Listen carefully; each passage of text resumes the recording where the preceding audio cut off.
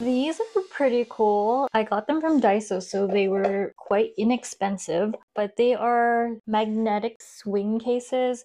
You put a lot of little things in here for storage, tchotchkes, I don't know, and keep it nice and organized. What's awesome is that it is magnetic. This is what it looks like without that packaging. It has a nice clear window here. So I'm going to put some pretty cool full color design and we'll see how it turns out. Okay, so first let's remove all the packaging. I'm going to rip this off as well as make sure there's no tape or anything else stuck to it. For this specific project, I'm going to do a full all over print on top of this clear window.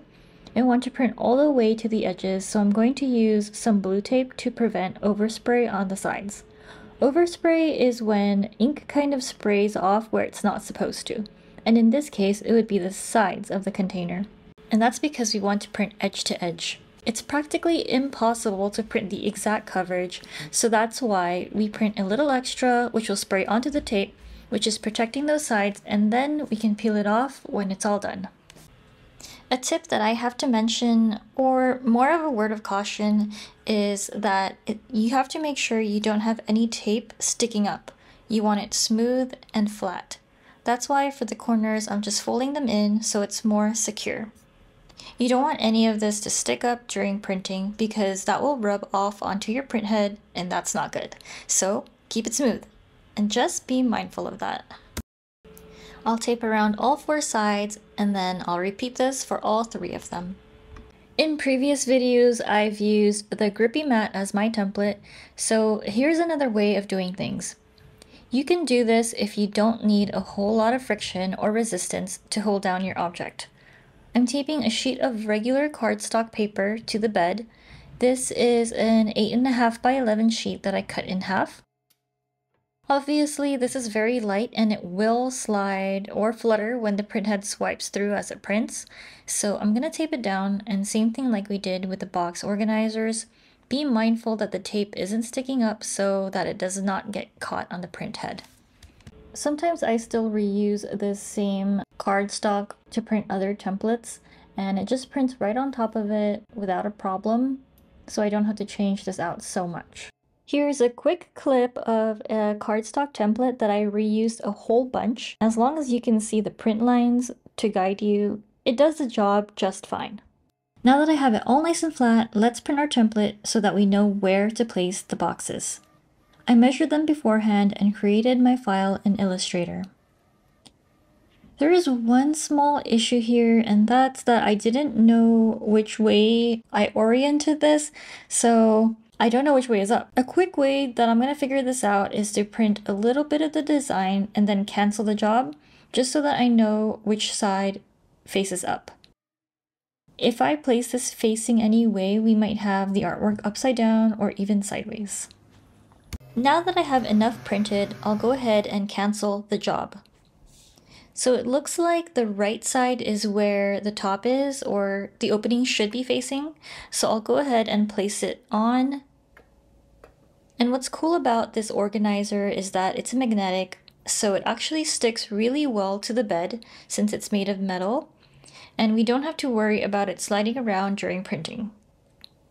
I'll be printing directly onto 3 of these organizers, so I'll print one of them first to make sure my settings are right, and then we'll do the last 2 together.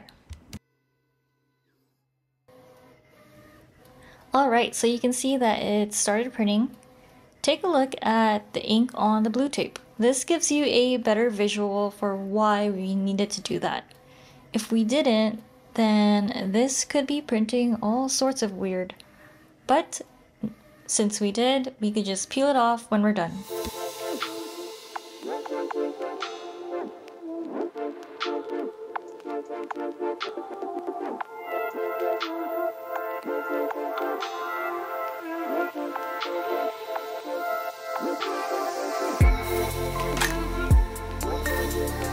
And surprise, our first print is a pattern of cute oranges. The colors are very vibrant, especially with the white base underneath. Now let's peel off this blue tape from the edges here so that we can see our finished product. Okay, that is super cute. And I do like that I didn't give this a background so that we can contrast both the clear and the printed areas. But for my other two designs, I have them as full color, so we'll see how that turns out. So I'll go ahead and place them onto the template on the bed, and again, making sure that they're facing the right way. My print file for these boxes are pretty much oriented as the previous one, so there's no need for me to print and then cancel. I could just go ahead and print it since I know which way it's facing already. These designs have a solid background color, so it's completely blocking out the window. One of them is like a lavender color, the other one is a grayish color. Again, these ones are printing full solid color, so we don't get that clear visual. But I'd like to see how well this turned out.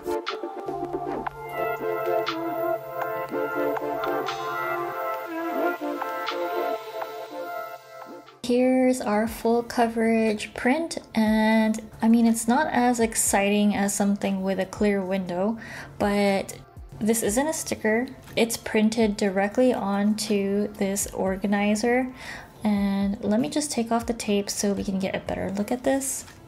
I guess since it's a full solid piece, you could get a similar effect using vinyl, but it won't be as clean and permanent. We also have the ridge on the top that might not turn out as smooth. Let's take a look at the last one, which is very similar to the gray one. I wanted to show you what Overspray looks like. It looks like some ink fell into the crevice here, so that's why it has that foggy effect. I mean, it could have been worse if we didn't tape it.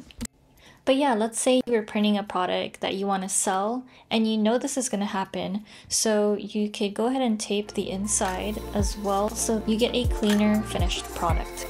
And that's a wrap. As always, thank you for tuning in, and don't forget to subscribe and leave a comment down below. I enjoy reading those. Bye for now.